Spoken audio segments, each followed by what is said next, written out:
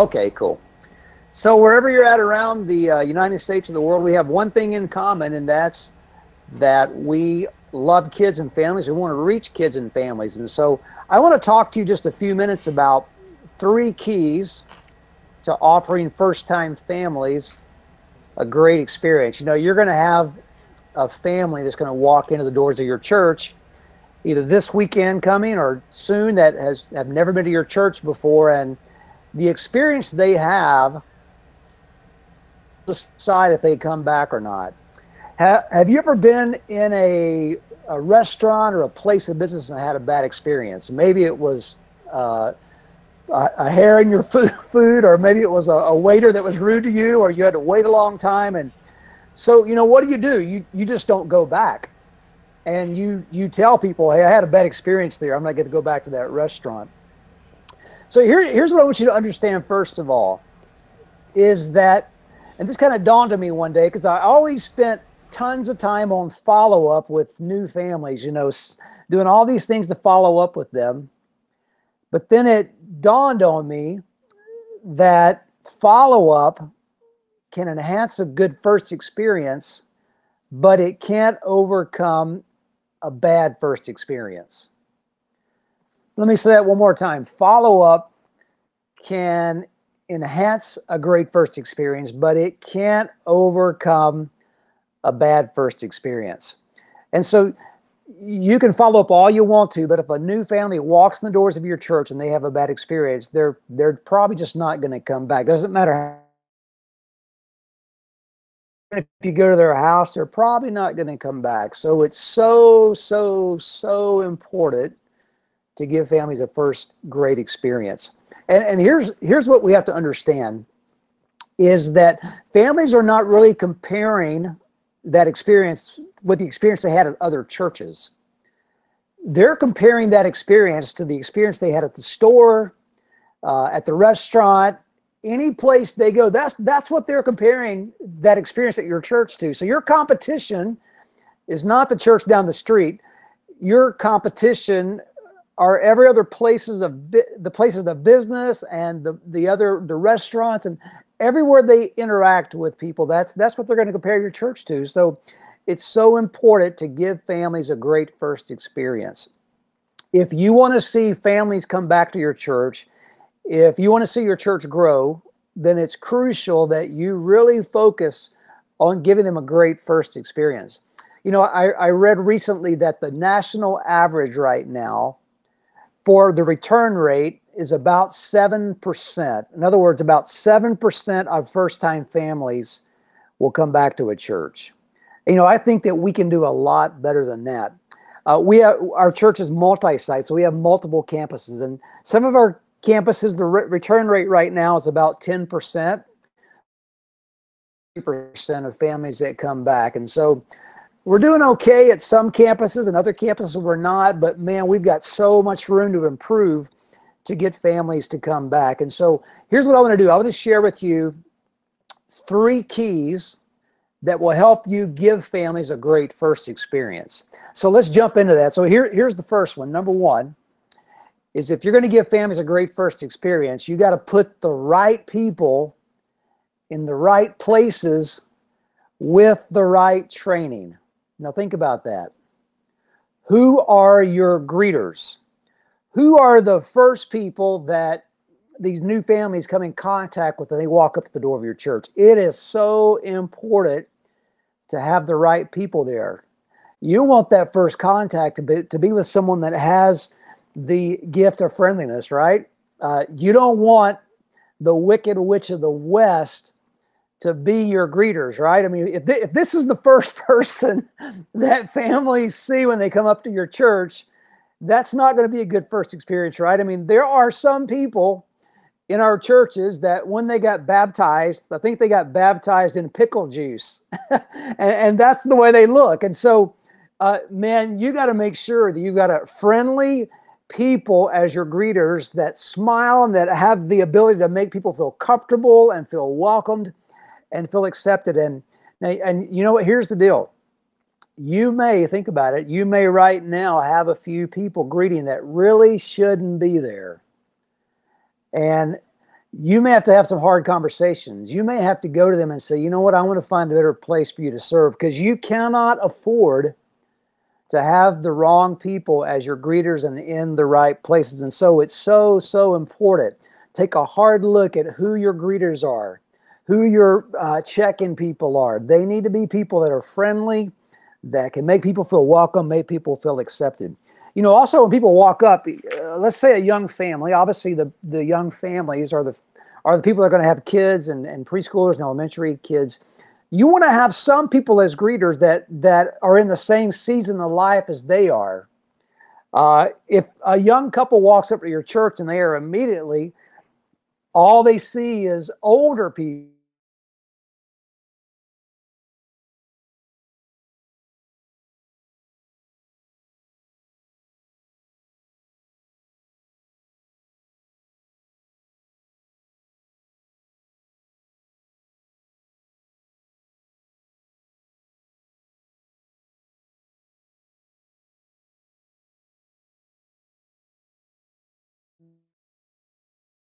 not to say, and how to act around first-time people. Have you ever been somewhere at a restaurant or a place of business and you walk up and the person is behind the desk and they basically ignore you, and it's very awkward. You're like, you want to say hello, I'm here, but they just keep right on doing their business and they don't even acknowledge that you're there. How does it make you feel? It makes you feel devalued, doesn't it? Makes you not want to go back. And so it's important to train your greeters and those people that they're going to come in contact with how to act, what to say, again, what not to say, to acknowledge their presence. You know, even if they can't get to that family right there, at least acknowledge their presence.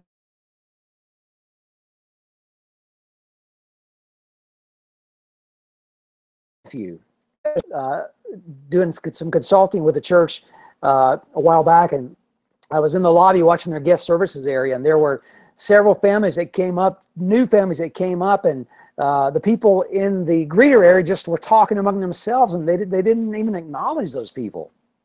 That's a big no-no. You've got to make sure that you are trained to immediately engage those first-time families.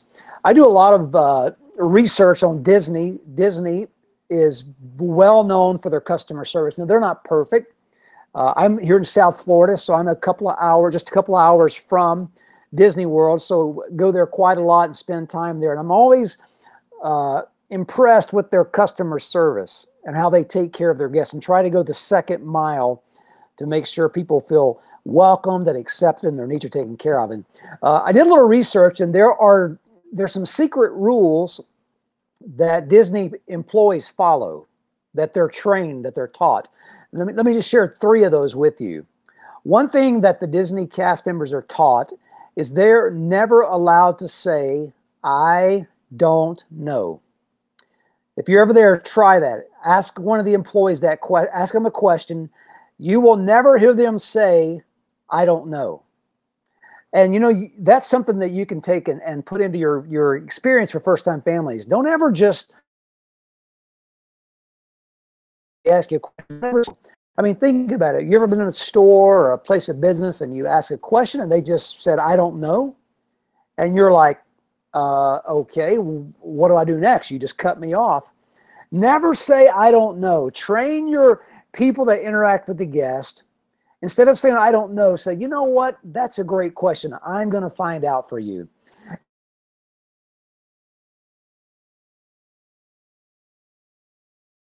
They may ask you about an adult ministry or student ministry or another area of the church. Instead of just saying, I don't know, that's not my area. Say, you don't know, I don't know, but I'm going to find out for you. And go and find out the answer and let them know. Another thing that they are trained to never do is they're not allowed to point. They're not allowed to point. Now, let me clarify that. They're not allowed to point with just one finger. They have to use at least 2 fingers. And the reason is, in some cultures, pointing with one finger is considered offensive. So they have to at least use 2 fingers when they point. Now, I would take it a step farther than that and say, when you have a first-time family, don't ever just point and tell them where to go. Always, always, always walk them there. Walk them there. We forget what it's like to be brand new to a place. And if a new family walks in and you just say, well, okay, so your kid's classroom is going to be down that hallway, take a left, go up the stairs. They don't know where to go. Walk them. Personally walk them to the room. Never, ever point. I would say even after the kids get in their classroom, man, walk those parents all the way to the adult auditorium. So you never want to just point. Here's another one of their secret rules is they are taught to always smile. Always smile. Smiling makes such a big difference to someone. Smile. You know, I have our first-time guest. I encourage them to fill out a survey. So when a new family comes to our church, I send them a survey and ask them to fill that out because we want to know how we're doing and we want to know about their experience. And if they fill it out, we give them a gift. And so I always tell our team, don't give me the ones where they were like, oh, you guys were great. You guys were awesome.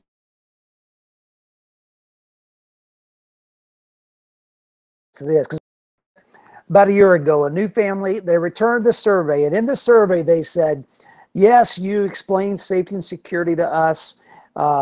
You walked us to our classroom. They said this, but the lady at the classroom door never smiled one time when she was receiving our child. And you know what?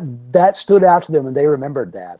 So we had a training the next week about make sure you always smile. Make sure you always smile. So it's so important to smile. So here's what I want you to understand. It's important that you train your entire team about these things because here's a quote I want you to get. And it's this. While no one owns the guest, everyone owns the moment. Do you get that? Check that out. While no one owns the guest, everyone owns the moment. Now, what's that mean? Every single person, when that first-time family is with you, you own that moment. Whether you're at check-in or you're at the classroom or you're in the hallway, every single person owns that moment they're with that family. And goes along with this. A guest family's first-time experience is the sum of their interactions with all of your volunteers. Think about that for a minute. A guest family's first experience is the sum of their interactions with all of your volunteers. In other words, you can give them a great check-in experience, but if the person at the classroom is rude to them, it's so important that you train your entire team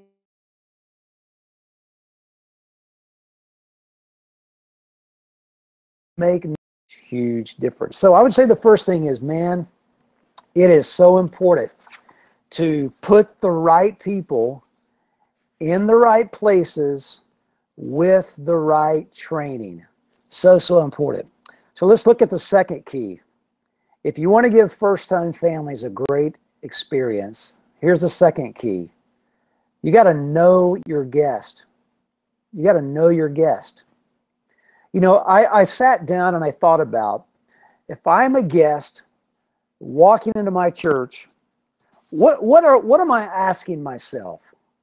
What are the questions I'm thinking about as I'm a guest walking in? And here's what I came up with, first of all. When a new family walks in the doors of your church, they're asking themselves, where do I go? Where do I go? They don't know where to go.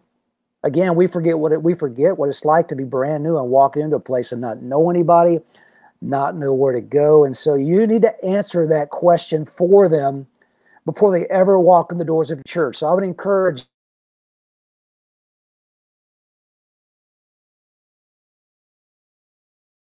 good signage is a way to answer that question. Again, walking people to their classroom is a good way to answer that question. Even on the outside of the building, do they know what door to go in? How are you going to answer that question? In the parking lot, where are they going to know to park? And I would strongly encourage, if you don't have guest parking, have guest parking. The worst thing you want a family to do is to have the worst crummy parking spot. At our parking lot here right behind us, we have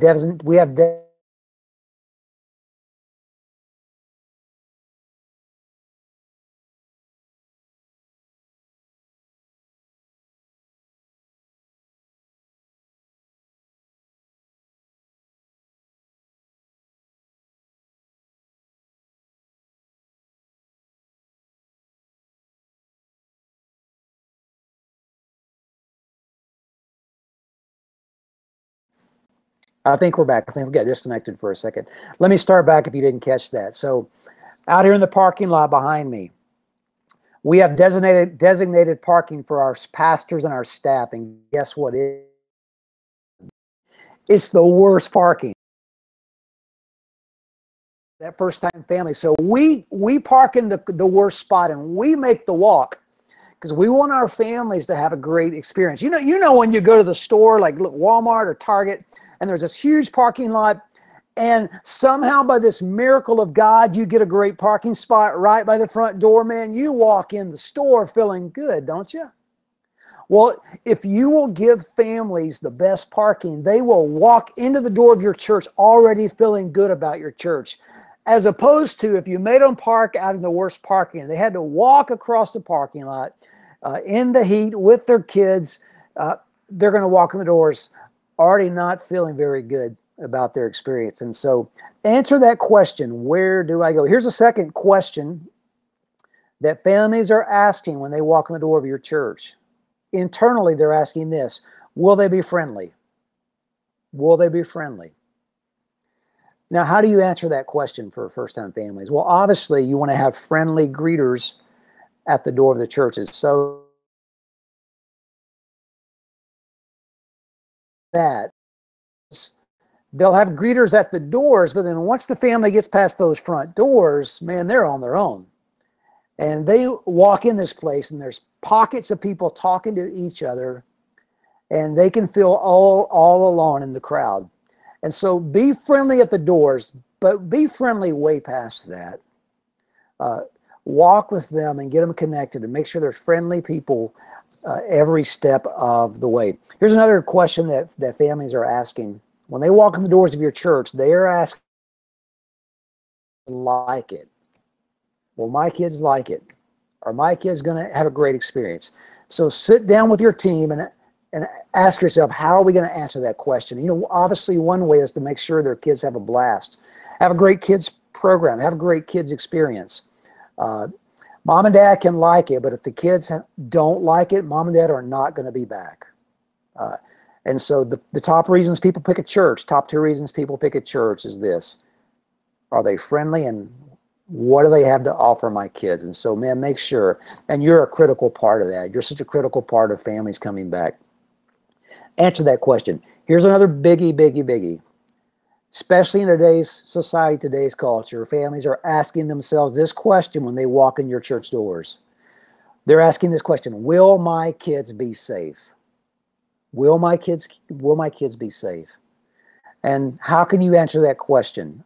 Obviously, by having a good safety and security system, having matching name tags, explaining to parents that everybody in the room has been through a background check, that there's always two adults in the room with kids, that nobody's ever alone with a child.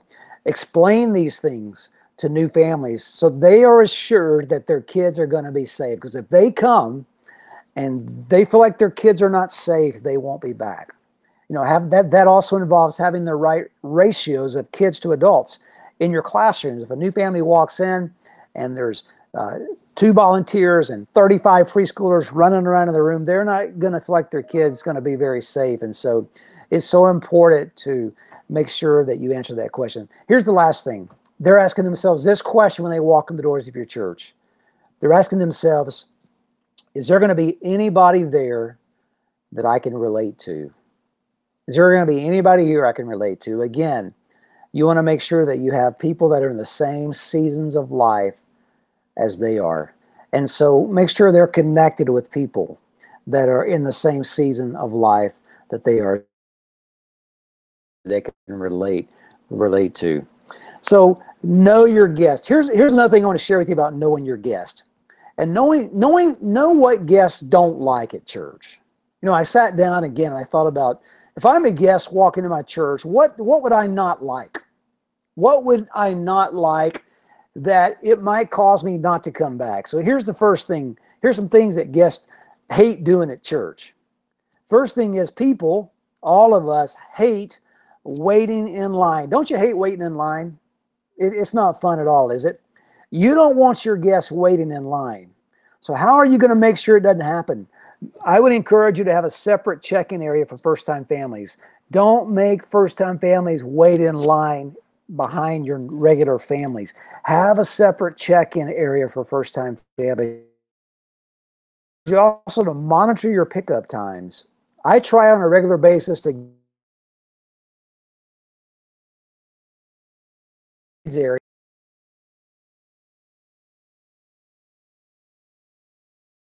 Got in one of the preschool lines to see how long it would take me to get from the back of the line to the door. It took me 6 minutes to get from the back of the line to the door. Now, you know what? That's not good. If I'm a new family, I don't want to wait 6 minutes to pick up my kids. And so I'm working with that at campus to make sure we shorten that wait time. And so people hate waiting in line. Here's something else that we kind of hit on, but people hate not knowing where to go. They hate not knowing where to go. So make sure that you have good signage. Again, make sure you walk, you don't point. Here's something else. Being ignored. People hate being ignored. If they walk in your church and nobody ever talks to them, they sit down in the seat and nobody approaches them or is friendly to them, they're probably not going to be back. They hate to be ignored. Last thing is this, the flip side of that is this. People also hate to be singled out and feel like you are pressuring them. Yeah. Have you ever been to a store and the person was just right on top of you? Or a used car lot, they're right on top of you. It's like, back off a little bit. Give me a little bit of space, so don't overcrowd them. And here's the last key. I think, Kathy, I'm running out of time. I see you back on the screen. So I'll try to keep going here. Okay. Here's the third thing, and that's this, is you want to maximize the first 8 minutes. Maximize the first 8 minutes. Here's what you need to understand. People decide in the first 8 minutes if they're going to return to your church or not. Mm-hmm. The first 8 minutes. The sermon, did you get that? The sermon, it starts in the parking lot. You don't want to in the parking lot trying to find a place to park. You don't want them standing in line the first 8 minutes. So you want to go through and make those first 8 minutes awesome for them. Make it awesome for them. Couple last little things about giving families a first great experience is this. I would encourage you just to exceed their expectations. Just exceed their expectations. Here's a little secret thing that we started doing. We try to pick out 1 or 2 new families a week, and as we're checking them in, we kind of ask some questions. We ask the kids like, hey, what sports do you like, or what candy do you like, or what toy do you like? And so after they check in, we will run to the store, and if the kids said, I like M&Ms, we will go and we will buy a huge bag of M&Ms. And when the parents come to pick up the kid, we will have a bag of M&Ms there for the kid.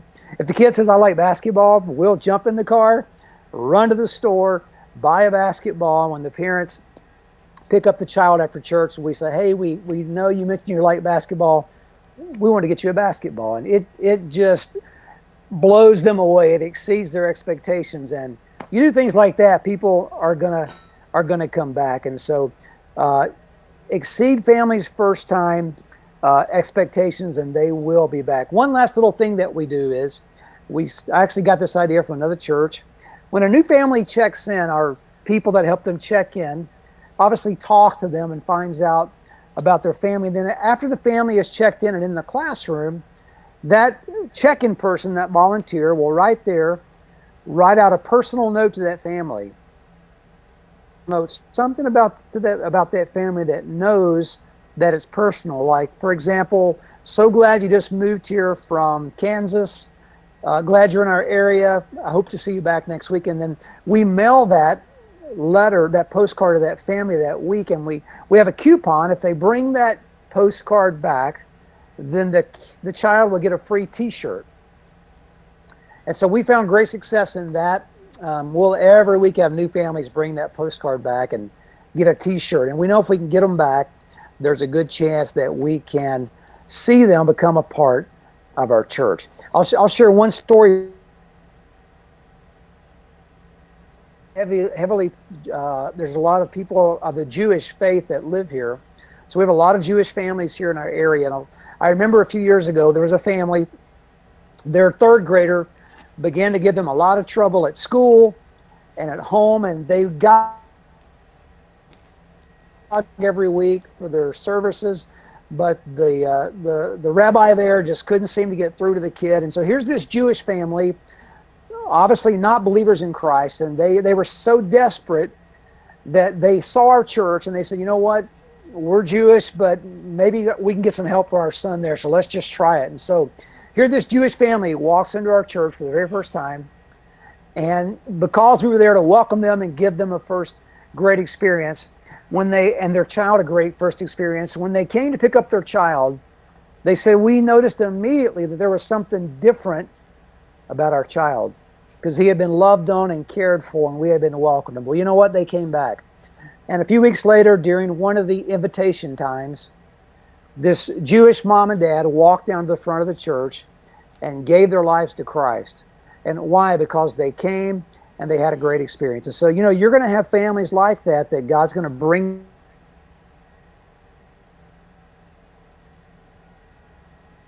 Get church thing a try, to give this God thing one chance. And you got one opportunity to reach them for Christ. And a big part of that's going to be the experience that they have at your church. And so I would encourage you, yes, focus on follow-up, but remember, a great first experience can enhance, a follow-up can enhance a great first experience, but it can't overcome a bad one. So give everything you've got to giving families a great experience. And if you'll do that, you'll see many of them come back and begin a relationship with Jesus and become a part of your church family.